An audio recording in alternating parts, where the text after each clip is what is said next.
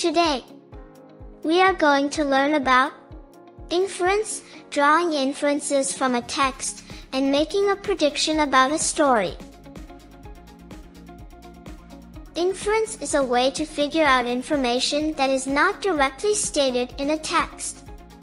It involves using clues from the text and your own knowledge to make an educated guess. When we make inferences, we are using information from the text to draw a conclusion.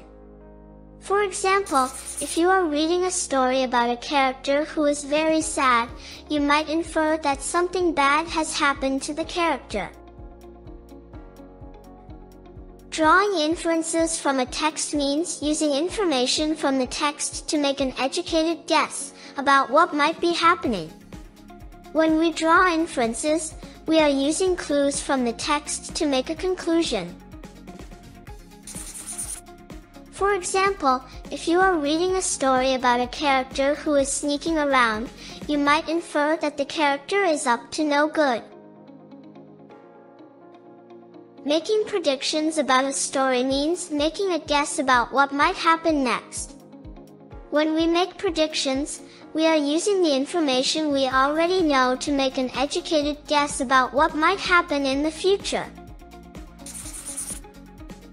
For example, if you are reading a story about a character who is lost in the woods, you might predict that the character will find a way out, or that someone will come to their rescue.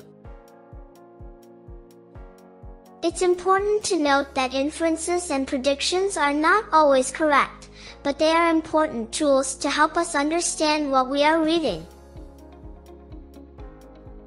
Overall, inference, drawing inferences from a text, and making predictions are important reading comprehension skills that help readers to understand and engage with what they are reading. Okay, that's all for now. Bye-bye!